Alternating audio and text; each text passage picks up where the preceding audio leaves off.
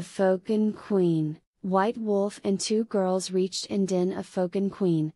The queen was not interested in meeting the stranger girls. But when Wolf told her about the giant, her eyes sparkled. She had an old business with the giant, Queen told the girls, and it has not happened once on the magical land. The giant named Kamka had also took her with him to his island of giants, when she was a small princess. Somehow she escaped the island, but when she reached to her kingdom there was nothing except ashes. She want to help the princes of Ankh and take her revenge.